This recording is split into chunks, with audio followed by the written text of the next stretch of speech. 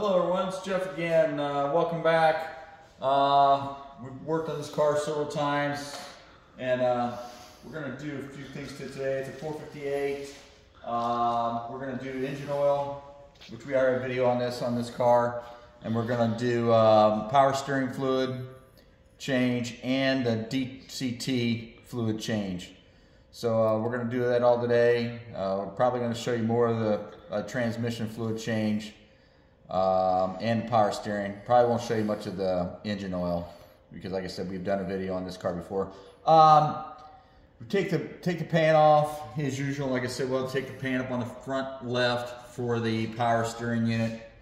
So anyway, we're gonna come underneath here. We're gonna take a couple plugs off. Other than that, I believe these two have to come off right here, this right here, and then the filter and everything's on top. We're gonna go ahead and drain those and proceed on. Like I said, we're not gonna go step by step because we've done this before. But anyway, continue on. All right, we removed both these, drained, and this other plug. There's, like I said, the three. This is 11 millimeter, torque to 44 foot-pounds, 11 millimeter, 44 foot-pounds, 22 millimeter, 18 foot-pounds. They're all been drained. We're going to go ahead and lower the car now, and then remove the filter and put oil back in it. So that's what we're doing. All right, so we've got our new oil filter on there, new O-ring. Don't forget to put a little oil on there on both the O-rings, ready to install in the car. And this is torqued to 25 Newton meters or 18 foot-pounds. Is that what it is, 18? Yeah, it's the same as one. Yes. Right, so we're going to go ahead and install that. All right, so we've got our filter housing back there. We'll have to leak check that here. 25 Newton meters or approximately 18 foot-pounds. We're going to go ahead and put our oil in at this time. All right, we removed the air cleaner also. He wanted the air filter changed. So removed this plenum and then changed out the air filter here. And then we're going to go back and replace the top portion here. Don't forget your screws here. It's an 8 socket, 8 millimeter. And then it's an acorn nut, and the other one I think is... what size is that? Give me a sec.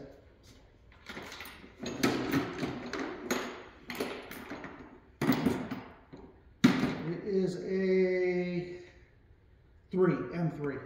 Allen 3. Allen 3. So, and then these were here, these were Torx. Those were all Torx.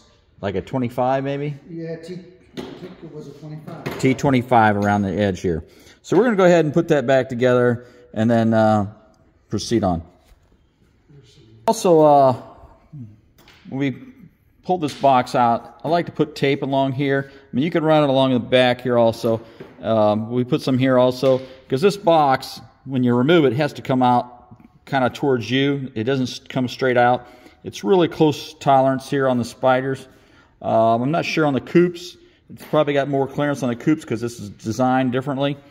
But yeah, it kind of comes out towards you and then engages on these clips on the front here. So the only way to remove that is remove it aft towards you. So anyway, moving on. All right, so we've got the air cleaner back on, and I think we're going to go ahead and proceed on to the DCT fluid. So we're going to go ahead and raise the car at this time. All right, we've got the car lifted back up, and we're going to do the DCT. Dual clutch transmission. Yeah. So we're going to go ahead and drain it. I believe it's going to be this plug here, not this one. So you're going to remove this plug here. And towards the back of the car, yeah. And it's towards that frame. We don't have this panel off, but there's a frame that passes through here. You'll see it. And then over on this side, there's a standpipe. So this is how you're going to fill it also. But we're going to take both these plugs out. And you may get fluid out of both, but this is the actual drain. We're going to, like I said, remove both. We may get fluid out of here, but this is how you surface it and how you check the fluid when you're servicing it. So we're going to go ahead and take those two out and then see how it goes. But anyway, we have the manual here, and we can show you the paperwork here.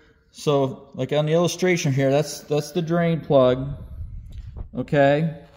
And then we go to the next page here, that's the torque, it's 25 Newton meters on that.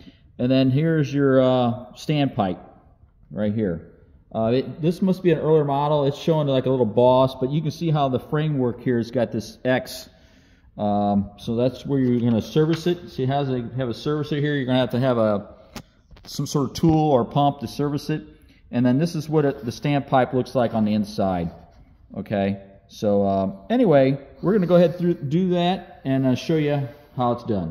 All right. All right. So we're draining the DCT. Right now, like I said, we removed your fill port here. We've got our drain open right now. We're collecting the fluid. We took the old oil jug just to see how much fluid that we got out of here, just so we know that we have the correct amount going back in. I know, you know, we'll have to run it and everything to adjust the quality of the DCT, but do just kind of want to see how much fluid comes out. So we're currently like at almost 5 quarts. The fluid's like right here.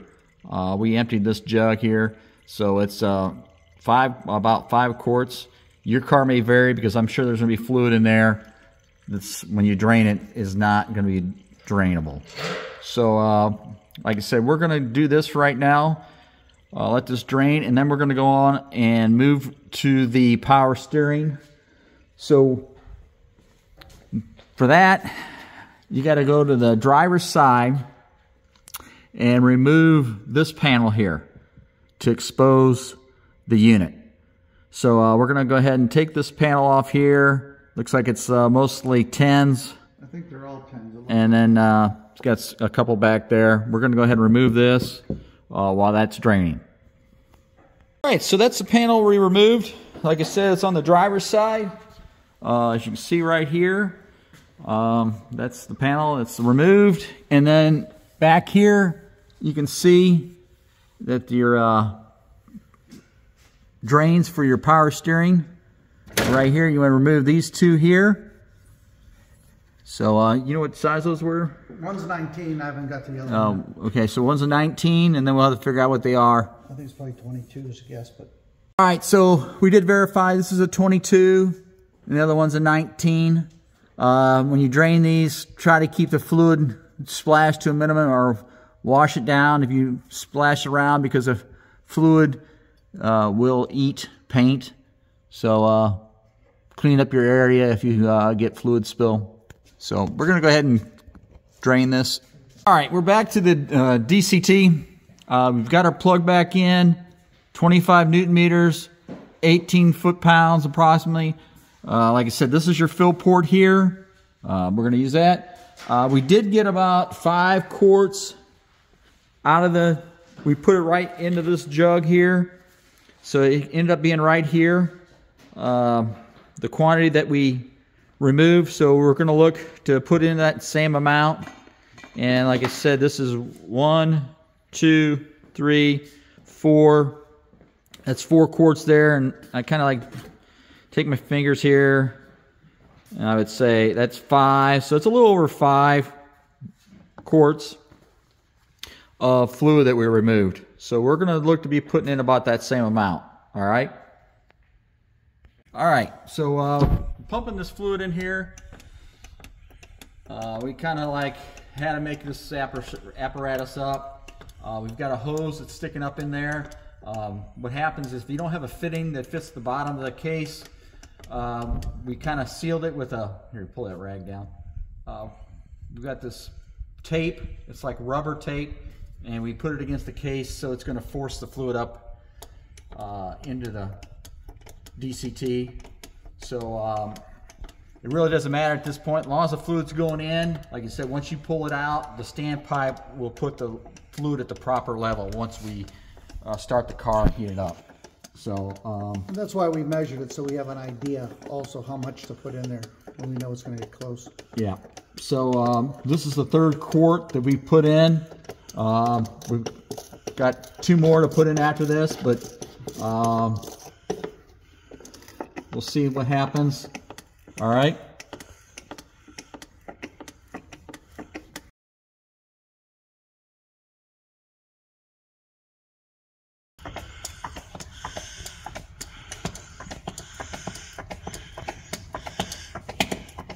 Okay, you're on if you want to just say anything. Still pumping. Down to have one after this, approximately, maybe a little bit more. It depends on how much fluid we lost, because when we first started doing this, we didn't have the tape around the edge, and we were losing a little bit. Like I said, you're going to do the final adjustment when we run the car. We may have to let it cool down and recheck it. But hopefully, with us measuring it, we'll know how much we have in there. Turn the throttle here.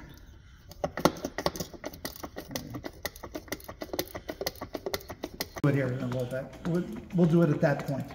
All right, so we're finished putting the fluid in. We end up putting 6 quarts in, and that way we know we had enough fluid, and the excess flowed out for probably 30 seconds. So that gives us a good indication that the fluid is above the standpipe. So now it calls out to start the car and put the car in reverse and let the transmission heat up, the DCC heat up. But you got to be critical on your temperatures here. They're looking for a temperature range where they want you to check this.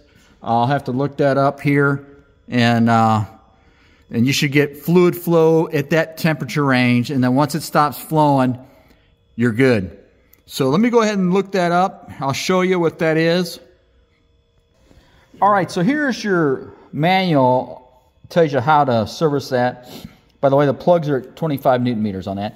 So what you're going to do to check the level, you're going to put it reversed, and then you're going to have the brake pedal depressed and have it at idle. And then the engine coolant temperature, you're looking for 40 to 50 degrees centigrade on your temperature. So that's the temperature they want you to check the level. So we're going to go ahead and do that. We're going to convert that over to Fahrenheit. It's 104. 104 in Fahrenheit, approximately. Okay? So at that temperature range, when the fluid stops running, that's your level that you're looking for. All right? And then after that, you're going to go ahead and put the fluid in, or the plug in, and be done with it. So anyway, that's what we're going to do. All right, so we've got our car running. We have it in reverse. Make sure you keep your foot on the brake pedal. We have a little bit of fluid trickle. We had a little bit more when we first started. We're reading temperatures here. So we're looking for around 100. No, that's what we're looking for 80 degrees C. That's a little bit. All right, so when we ran the car, we were looking for the engine coolant temperature of 104 and 122 while you're checking the fluid coming out of the standpipe. Okay, so you're gonna watch your engine coolant temperature while you're checking the fluid flow out of your standpipe here. Once that ceases to flow at that temperature, you're done. You want to stop it, put the plug in, torque it up. There's another temperature they're looking for, but you'll never really get there because you'll have to run it for a long time, is your hydraulic temperature would be 80 degrees Celsius or 176 Fahrenheit, but your engine temperature is going to get to its point way before your transmission temperature. Your fluid there is not going to get to that point. So you're really looking for the coolant temperature on your instrument cluster. All right? We've torqued this to 18 foot-pounds or 25 Newton meters. That's done. That's serviced. This is complete now. So we're going to go ahead and move on to the power steering system drain at this time. But yeah, like I said, on when you're checking this flow, you're looking for engine coolant temperature more so than the transmission temperature, because you'll never reach the transmission temperature. You'll exceed the engine coolant temperature before you'll reach the transmission coolant temperature. So you're looking for 80 to 104 on your instrument cluster for your coolant temperature, or you can use the scanner. All right, we just ran the car to check the dual clutch transmission fluid level. Also, we're coming back here and we're looking at the oil filter for the engine that we changed the filter earlier. It seems like it's not leaking, so that's good. And then that should be complete. Then we'll have to check the level again here in a few minutes. We're going to have to get the temperature up and check the level. Alright, so we've got the power steering fluid drain in here. We don't have the plug completely out yet. I just don't want to get fluid all over my arm. So I'm going to let it run here for a little bit. And then I'll break the other line loose, or the fitting loose. I don't know if you can see up into there. It's kind of difficult to see here if I get this light. But anyway, I'll show you when we get the... Okay, you can see it there draining. I'll break the other nut loose with the banjo fitting on it. That's a 22. But like I said, I don't want to get the fluid all over my arm, so I'm going to let it sit and drain. And we did take the cap off the reservoir to help it breathe, so you may want to do that also. Alright, we're going to retorque these banjo nuts. 26 on the small one, 28 foot-pounds on the big one. Which Newton meters was 35 and 38. That's correct. Alright, we're going to torque those back up at this time, and then put fluid in and start the bleeding process. And then you might want to clean this area up if you got fluid around there. Maybe take some alcohol and spread it around, wipe the stuff down so it doesn't eat anything. Alright, so we're going to go ahead and torque those now. Alright, so we've got that torqued up. Like I said, the small one is 26 foot-pounds, the big one's 28. Don't forget to put your crush washers on both sides, one on each side. If you want to change those, they're good to change. We reused ours. We didn't have any new ones, so hopefully they won't leak. We'll leak check it here when we get done. Other than that, we're going to start putting fluid in on the top side and then start the bleeding procedure. Alright? Alright, so we've got the cap off here. The dipstick has two different temperature readings. One says 90 Celsius, and then the other says 20 Celsius. One's cold, one's hot. So watch the side that you're doing. Makes a difference on the level that you're going to get. Some of the people now, this fluid wasn't that dirty. So some people, if you feel like your fluid was really dirty and your tank is dirty, you could remove this assembly, remove the tank, and flush it. But we're not going to do that. We're just going to go ahead and resurface it. So we're going to go ahead and put fluid in it right now. Also, you'll have to verify your car serial number. There is a difference between the earlier models and the later models. This one here is a later 458. So it calls out for this Penson, I'm not saying it right, CHF, Pentosan, CHF 11S is what it calls out for. So like I said, make sure you know what fluid you're installing, because earlier cars have a different fluid and they do not intermix.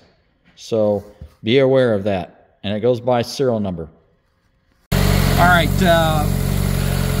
we're at the point here, almost done. We're going to run the car and you're going to turn the steering wheel from lock to lock 10 times. And when you get finished here, you shouldn't have any bubbles in there. So we'll probably have too much fluid in here. We'll have to probably take some out.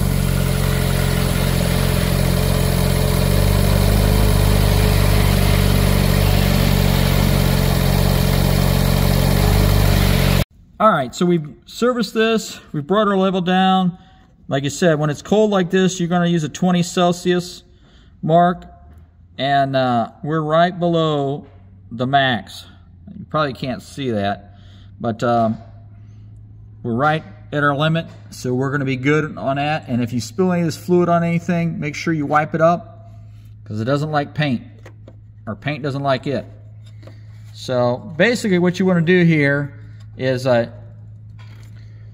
drain your fluid, put your caps back on up front, come back here, if you clean your tank if you have to do that, We didn't do that process.